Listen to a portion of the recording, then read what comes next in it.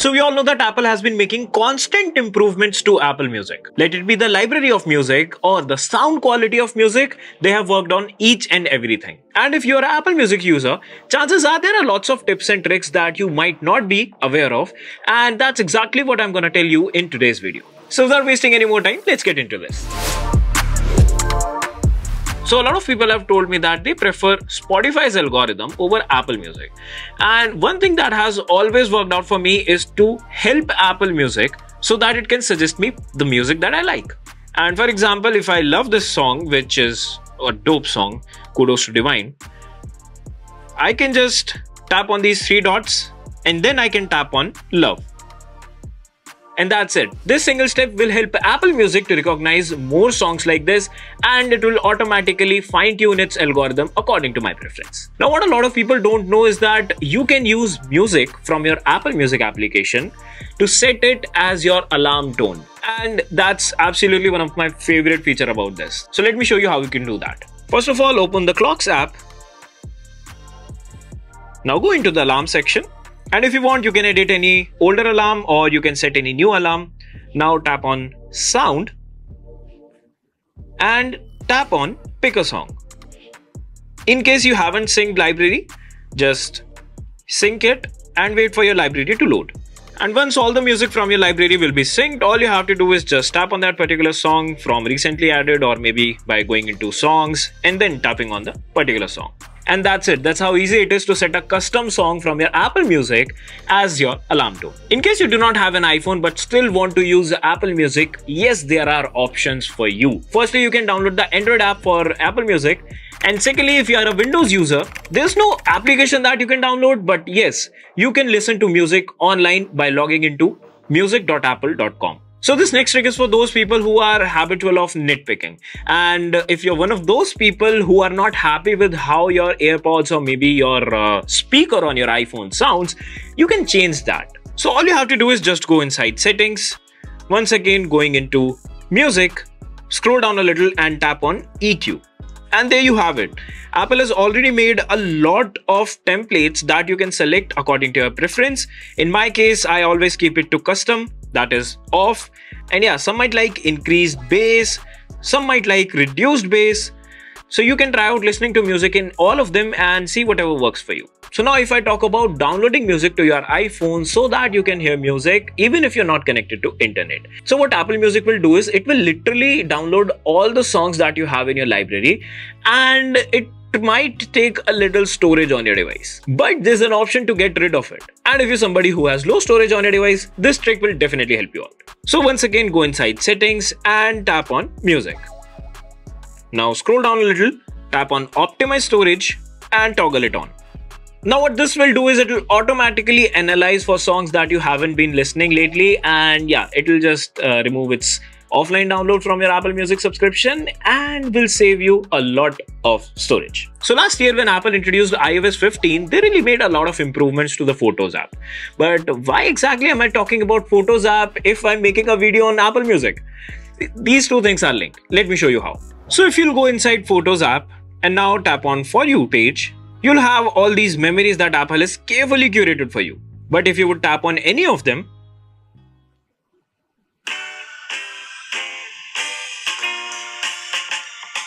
as you can see, it has automatically edited these photos and created this beautiful montage for me. But if I want, I can further customize it by using music from Apple Music. So all I have to do is just tap on this Music tab and now tap on this Add Music option.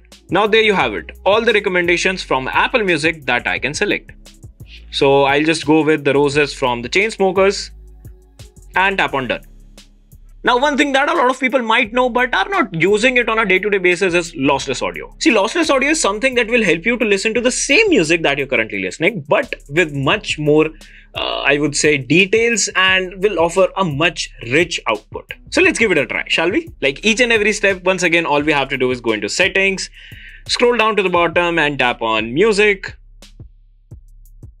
Now tap on audio quality and toggle on for lossless audio.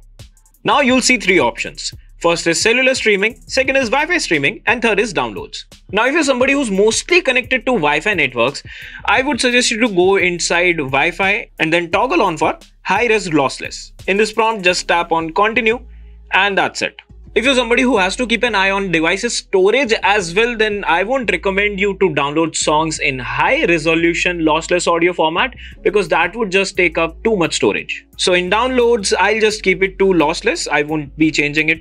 And when it comes to cellular streaming, it depends upon your usage. If you have sufficient amount of data in your SIM card, you can surely go ahead and select high resolution lossless. But if you do not have such data plan, just go ahead and even lossless or maybe high quality will get the job done for you. Now, yet another thing that is, I would say, a great feature about Apple Music, but I haven't seen a lot of people using it. So yeah, here it goes. So just open Apple Music. Now tap on these three dots and tap on Create Station. Now, as you can see, it has automatically added songs such as Aafat, Wapas and Machayenge to my playlist. And this is because it has automatically analyzed these tempos, maybe genre, etc. in order to offer me sound output that is much similar to the one that I played. So yeah, that's yet another method that you can follow in order to listen more music that is similar to the music that you like. And this brings me to the last trick of this video, and that is related to gestures. So Apple Music supports a lot of gestures that can really help you to, use your Apple Music like a pro, I would say. Such as this one. If you would swipe from left to right on any song, you'll see two options. Now, if you'll tap on this purple icon, this particular song will play after the current song. But if you'll tap on orange icon, this particular song will be selected to play last. So according to your preference, you can just tap on any of these, or you can even hard swipe on this. And as you can expect in iOS, you can swipe it from right to left also. And here also you get two options. First is to download and second is to delete. Yet another feature that a lot of people are not aware of is this one. So you might know that Apple introduced this feature where you can just, long press on any icon and then tap on these icons, and yeah, they'll just collect and you can then take it to another home screen if you want, but I won't be doing that since I am in love with my home screen setup. So yeah, there you go. You can do pretty same thing in Apple Music as well. Here's how. So long press on any song and drag it from its place. Now tap on any other songs that you want to listen to. For example, like these songs, and just drop it to the player. And now these songs will automatically be added to your playlist. How cool is that? See, these are the songs that will be playing next. Now, yet another gesture is to use lyrics as seeker. So you might know you get these lyrics while you're listening to any music. Are you aware that you can tap on any of one and the song will automatically start playing from that particular point? For example, if I go and tap on this lyrics, the song automatically started playing from beginning. It's that simple. And last but definitely not the least feature, you can say I'm offering you a bonus trick in this video. So if you would just long press on any of the lyrics, like this one right here, and select a few more lyrics, you can just select these lyrics and tap on Instagram. And it will automatically create this great design looking thing. And yeah, if you want, you can just share it from your account. You might have seen some people doing that, so now you know how to do that. So that is it for this one. Do let me know what are your thoughts about the Apple Music and this video in the comments down below. If you're watching this video till this point, I know you've liked it, which is why you need to express it by liking this video and subscribing to the channel. If you like to stay updated with everything Apple, make sure to download the iOS blog app from the App Store, and I'll see you in the next one.